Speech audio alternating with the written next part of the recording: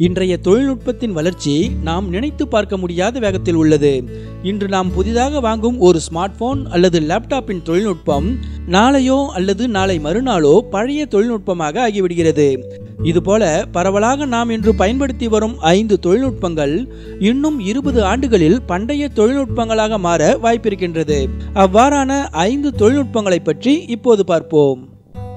Rear view mirror.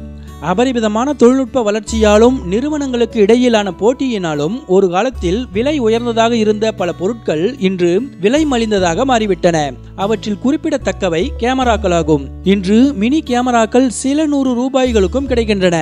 எனவே car தயாரிப்பு நிறுவனங்கள் தங்களது புது ரக ஆடம்பர கார்களில் ரியர் வியூ மிரருக்கு பதிலாக காரின் பின்பகுதியில் கேமராவை பொருத்தி டேஷ்போர்டு திரையில் பின்பக்க காட்சிகளை காணும் வசதியை செய்து தருகின்றன. கேமராக்கள் விலை மலிவானதாக மாறிவிட்டமையால் இனி வரும் காலங்களில் விலை குறைந்த சாதாரண கார்களிலும் கூட ரியர் வியூ மிரருக்கு மாற்றாக கேமராக்கள் பொருத்தப்படும். எனவே அடுத்த 20 ஆண்டுகளில் கிட்டத்தட்ட அனைத்து வித 4 சக்கர வாகனங்களிலும் rear view mirror, side mirror போன்றவை மறைந்து அவற்றிற்கு மாற்றாக கேமராக்கள் பொருத்தப்படும். Jet injection. உடல் உபாதைகளை குணப்படுத்திக் கொள்ளும் பொருட்டு மருத்துவமனை சென்றால் சிறியவர் முதல் பெரியவர் வரை அனைவரையும் அச்சத்தில் ஆழ்த்தும் ஒரு விஷயம் ஊசி போட்டுக் கொள்ளுதல் ஆகும். ஏற்கனவே உடல்நலம் குன்றிய நோயாளியின் உடலில் 2 அங்குல ஊசியை இறக்கி ரொம்பவே சோதித்து விடுவார்கள். ஊசி போடும்போது உண்டாகும் வலி காரணமாக நமது முகம் நம் ஆதார் அட்டையில் இருப்பதை காட்டிலும் அஷ்ட கோணலாக மாறி அங்கிருப்போரின் நகைப்புக்கு உள்ளாக்கி விடுவதும் உண்டு. நல்ல வேளையாக அடுத்த 20 ஆண்டுகளில் இத்தகைய ஹைப்போடெர்மிக் நீடில் இன்ஜெக்ஷன் முறை வழக்கொழிந்து போய் ஜெட் இன்ஜெக்ஷன் எனப்படும் புதிய முறை மருத்துவத்துறையில் அறிமுகமாக உள்ளது. ஜெட் இன்ஜெக்ஷன் என்பது ஊசியின் உதவியின்றி ஜெட் இன்ஜெக்டர் எனப்படும் ஓர் துப்பாக்கியை ஒத்த கருவியில் மருந்துகளை வைத்து உடலுக்குள் செலுத்துவதாகும்.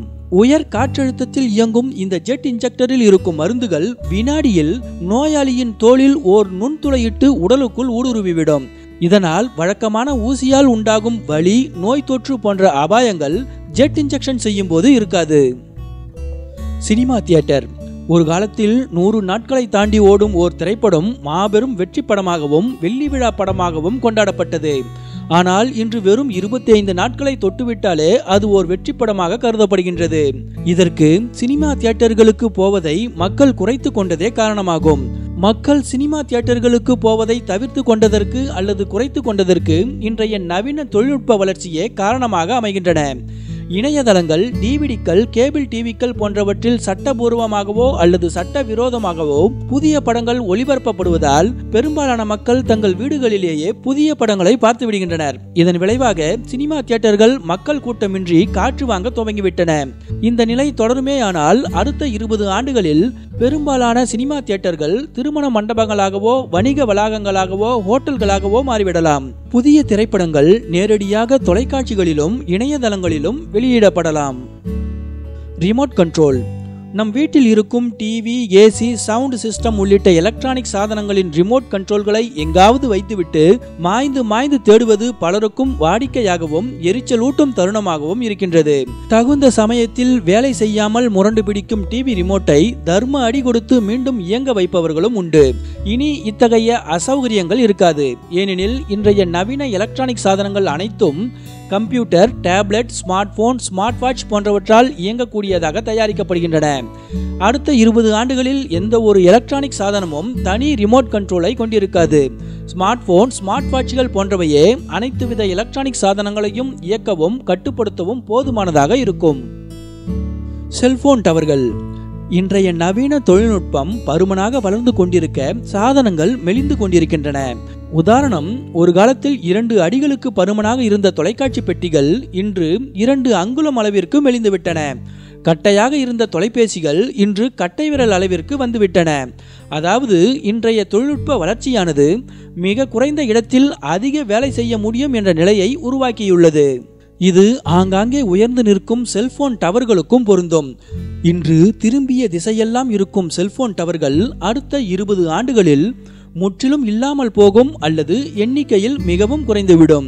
ஏனெனில் இன்று சில நவீன ஸ்மார்ட் போன்கள் டவர்களின் உதவியின்றி இயங்கக்கூடியதாக தயாரிக்கப்படுகின்றன.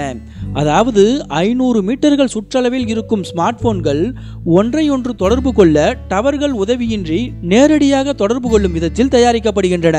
குவால்காம் நிறுவனம் ஃபேஸ்புக் மற்றும் யாஹூ ஆகிய நிறுவனங்களுடன் இணைந்து இத்தொழில்நுட்பத்தை மேம்படுத்தும் ஆராய்ச்சிகளில் ஈடுபட்டுள்ளது. இனி வரும் காலங்களில் ஸ்மார்ட் போன்கள் ஒன்றையொன்று தொடர்பு கொள்ள செல்போன் டவர்களின் தேவை இருக்காது.